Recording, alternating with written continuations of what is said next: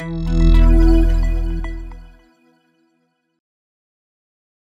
guys! Today I'm going to talk about MIDI ports in FL Studio, what they are, and how you can use them to route MIDI data. There are two ways you can use MIDI ports: with hardware devices such as external controllers or hardware synths, and to route MIDI internally within FL Studio, either from a hardware controller to a plugin, or between different plugins such as chord generators. MIDI ports in FL Studio have a number assigned to them.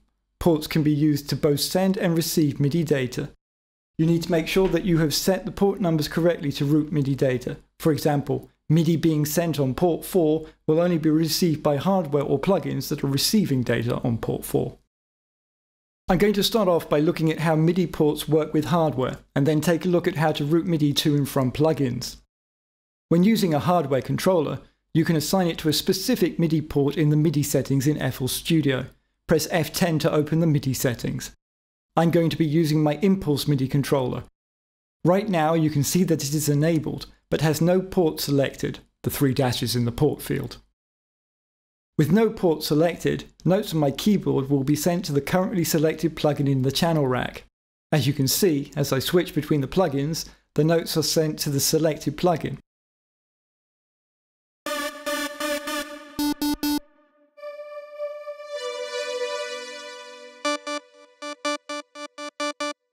Note that I've added an empty sampler to the rack as well that makes no sound. You'll see why in a minute. Let's go back to the MIDI settings and assign a port to the Impulse. I'm going to choose port 5. I've got Massive set up to receive MIDI input on port 5. Let me select the empty channel again in the rack so you know that no sound should be playing, and play a couple of notes.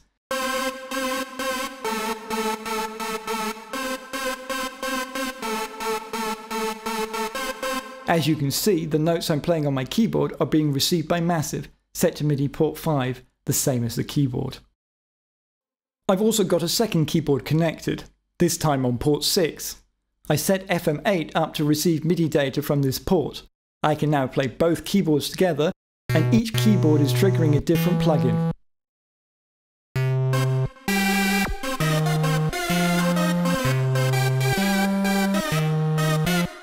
As well as assigning ports to hardware inputs, you can also assign MIDI ports to hardware outputs in order to control external hardware. To do this, you need to add MIDI Out to the channel rack. You can then set its output port to the same number as your MIDI output. In my case, I have my Mofo synthesizer on the output set to port 4. I've routed its audio input to mixer track 1. The port in the MIDI Out plugin is also set to 4. If I play a note, then you can hear that it is sent to the Mofo.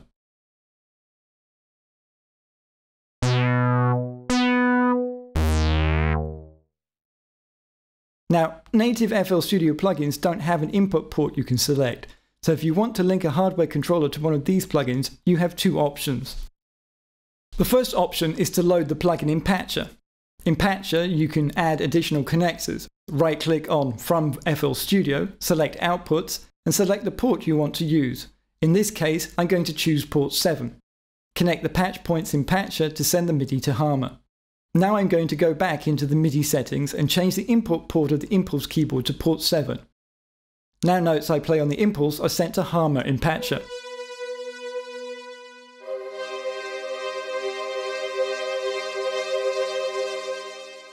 The other method you can use, and this works for all plugins, is to right-click on the plugin and select Receive Notes From.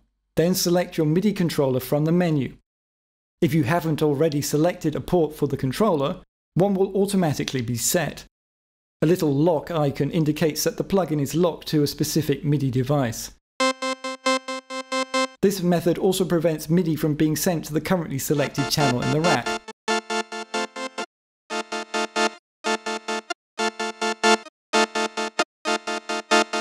Alright, enough of that. Let's remove the link for now.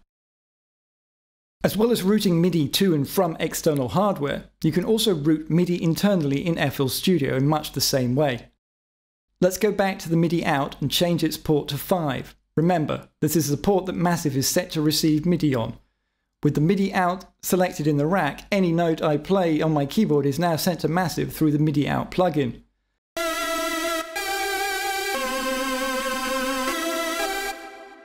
Notes in the piano roll will behave in just the same way. Of course, you could just program the notes in the piano roll for Massive, but you can also use this method to route notes to multiple plugins at once. Just set them to the same input port. But probably the main benefit of being able to route MIDI with FL Studio this way is that it allows you to send MIDI data generated by one plugin to another plugin. I've added tone space to my channel rack and set its output port to 5. Again, this is the same port that Massive is set to receive data on.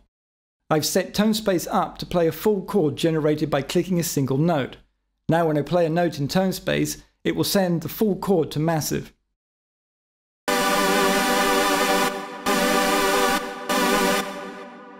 That pretty much wraps it up. The important thing to remember is that to route MIDI within FL Studio, you need to make sure that you have both the sender and receiver set to the same MIDI port.